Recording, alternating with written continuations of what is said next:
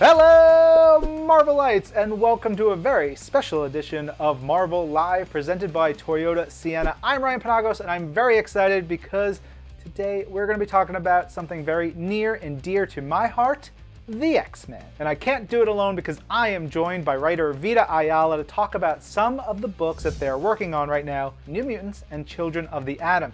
We're going to get into maybe some spoiler talk about some cliffhangers, and of course, a little bit of a tease of things to come. Before we get into all of that, let's take a special look into these books and what Vita's been working on lately.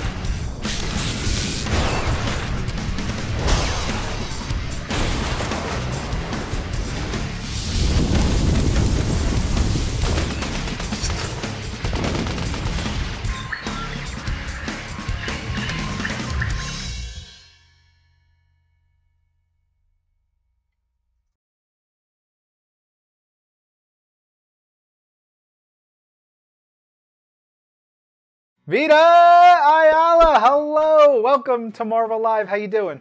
I'm doing pretty good. Excited to be back on Marvel Live and to see your face again. It's been too long. All right, Vita, we have to talk about the cliffhanger at the end of Children of the Atom #1. And for everybody watching, spoiler warning. We're going to get into a little bit about the book, so make sure you've read it or you're going to read it again. Pause us, read it, come back. Hi, how are you? Hope you enjoyed it. Okay, so the ending to Children of the Atom #1.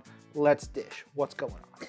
Yeah, it's so strange to be able to finally talk about it because, you know, it was rescheduled for a year.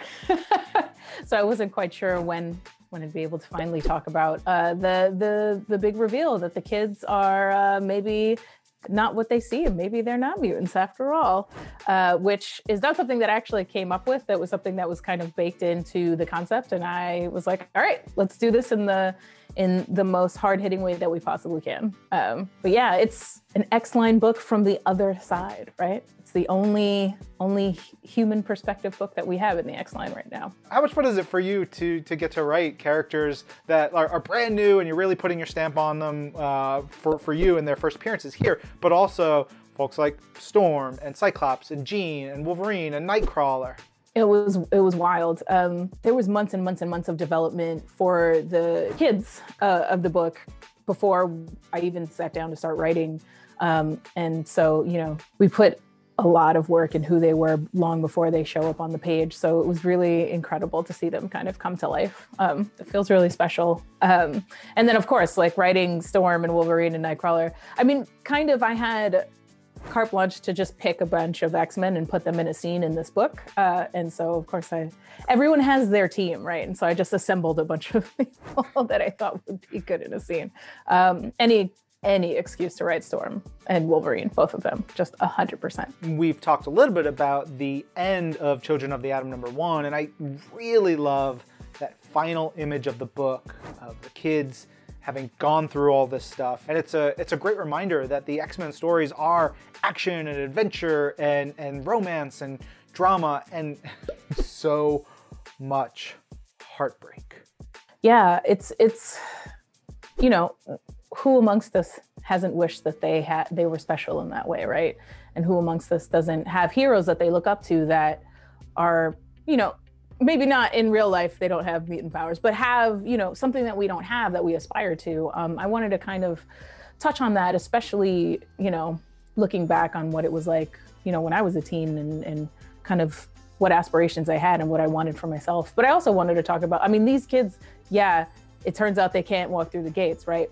But they can do so many incredible things. And part of their journey is kind of going to be to learn like, no, what you can do is very good. What you can do is very special. Just because it isn't what you had hoped it was doesn't mean that it's not valid. And also there are more surprises about people's status coming down the line. So I won't make any promises about anything in particular. But. Okay, you got us on the hook. It's very good.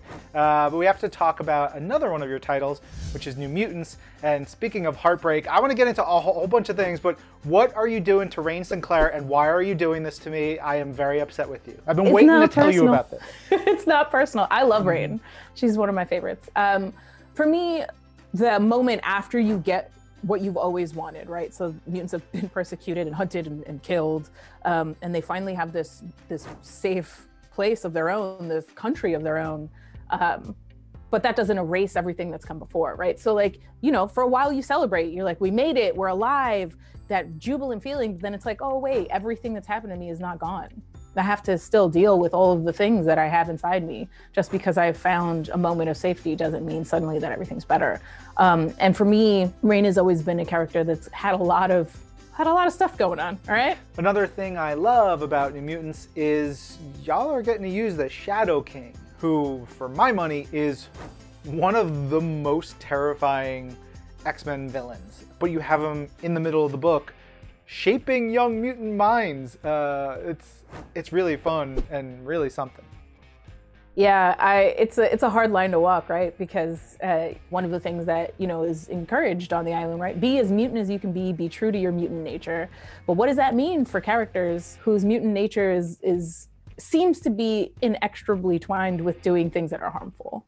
I wanted to kind of explore that a little bit and also touch on the things about him that you can have sympathy for. I know that sounds really weird, but you have this character who we've kind of set up to be someone who has also suffered as a child and further that really changed him and really, really hurt him.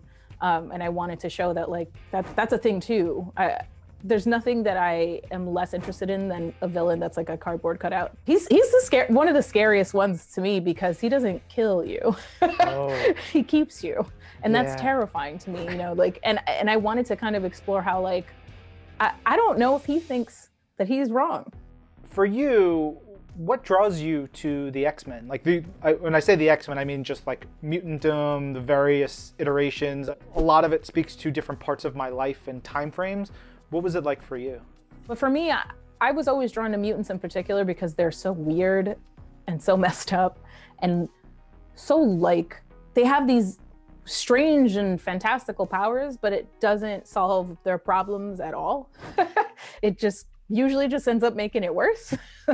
And I find that really interesting because when we think about superpowers and superheroes and all of that kind of cape stuff, it's always like, oh, I have this power and it makes me more efficient or it makes me this. And so, you know, then my enemies have to have escalating powers and there's nothing wrong with that. I find that really interesting. But for me, the X-Men, it's like, oh, like any one of them, you're like, oh, you have godlike power, but it's only ruined your life. Like it's only made everything really difficult. But you still persist anyway, and you're finding ways to build community and to problem solve despite having this, you know, this target on your back.